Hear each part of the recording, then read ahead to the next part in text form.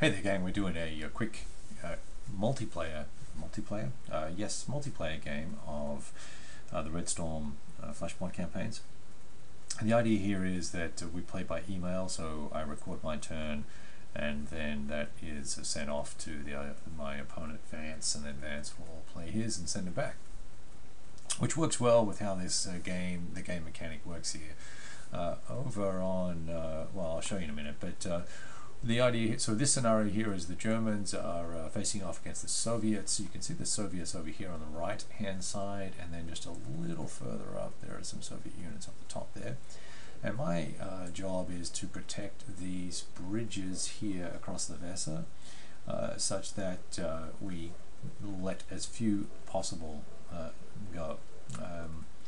Now, not a whole lot of units. There's a Panzer Battalion, the 4th Panzer Battalion from the 4th Panzer Brigade. I think that's 7th Panzer Division actually. And then there's a couple of other infantry units here that I've got situated, one there, one there, one there.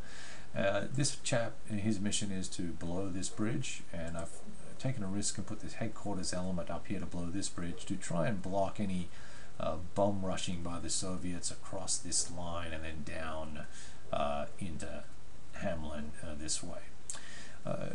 Obviously, as I suspected, there would be a fairly strong force coming this way into these minefields. They'll try and cross over these two bridges here. That's the fastest route. But there's also another route. If they come south across this bridge here, then they can come in from the southern area and then up to the township this way. So I have put one platoon, 4 tanks, the Leopard 1As, here as a screening force. I'm going to pop them there.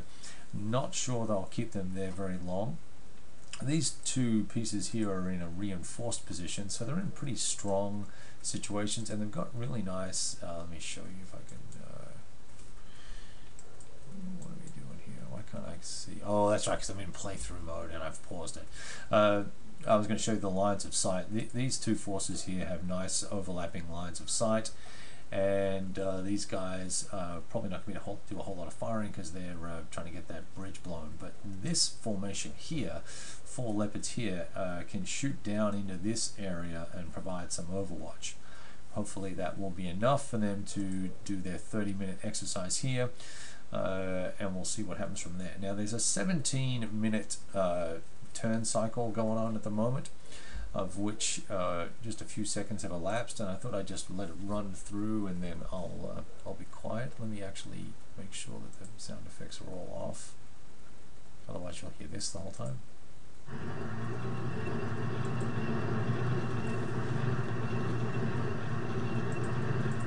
And it looks like, here we go, it looks like the these anti-tank units right here have jumped straight into the minefield, and the same is going to happen here. Let's see what happens. I may have put too much force back, set back now, I'm thinking. We'll see.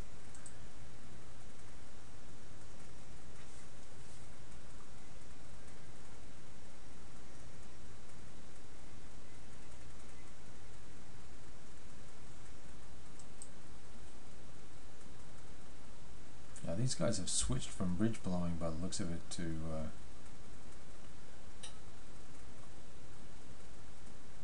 okay, I'm hoping they're going to blow their bridge. Otherwise we're in trouble. You can see the Soviets pouring it on here, coming straight for the main road. They want to barrel on down. My guys have run away already. What is up with that? Look at that.